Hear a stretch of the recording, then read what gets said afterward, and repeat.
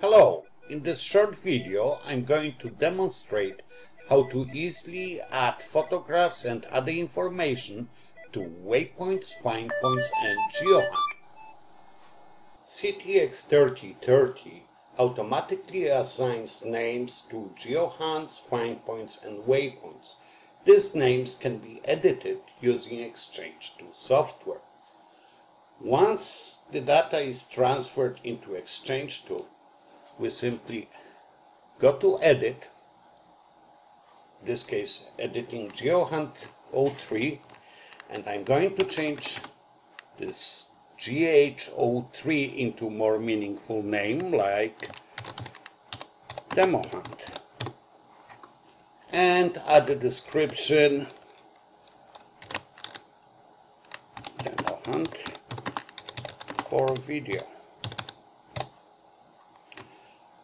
And I'm going to add a photograph to this hunt,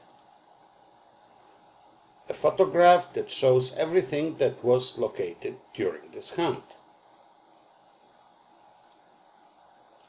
We can see a bracelet and few coins.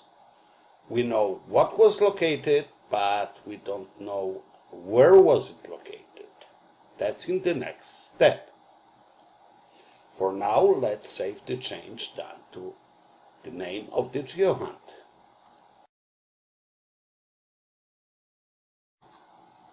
When I hunt, I don't take down any written notes.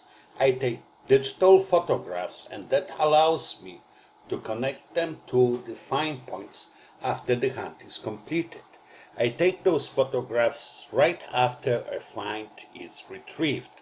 So let's see what photograph, what object is related to find point number 19.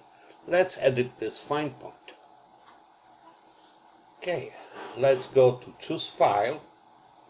I'm going to change the view into detail. This shows me date and time a photograph was taken. It's easily compared to time a find point was recorded. In this case, a find point was recorded at 12:46 p.m.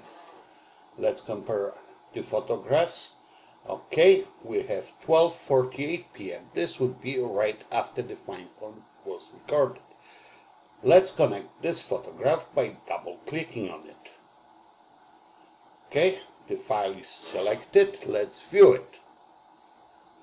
Okay, we see a silver bracelet, and that's where it was found. Let's make notes and edit the name. Silver bracelet. Okay, in description we add that it was 925 and it was made in Italy. Here, I don't know, it's not too old. Let's save these changes. At this point you can see that the names are shown right by the pointers. You can see a silver bracelet over here. We can see that this was a demo hunt. In similar fashion, we now edit the following points. Waypoint number 3. Let's edit it. Well, let's see what was there. Why did I record it? 12:53:35. 12:54 photograph. Let's open it. Well, it's a waypoint, just interesting place. That's all. But let's save it regardless. Let's name it interesting place. Well, my typing isn't the best. Let's go to the next point. Again, edit, choose file, 12:56, 12:59. That's the one that corresponds. Open. you. Okay, in this case, this is 1 franc. So we can change the name into 1 franc. I already previously entered description as French 1961 because that's what the coin is. Let's save it. Now in similar fashion we could edit all the names and add the photographs to all the waypoints.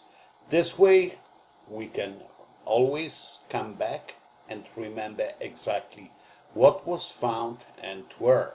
So I'll look again at this demo hunt.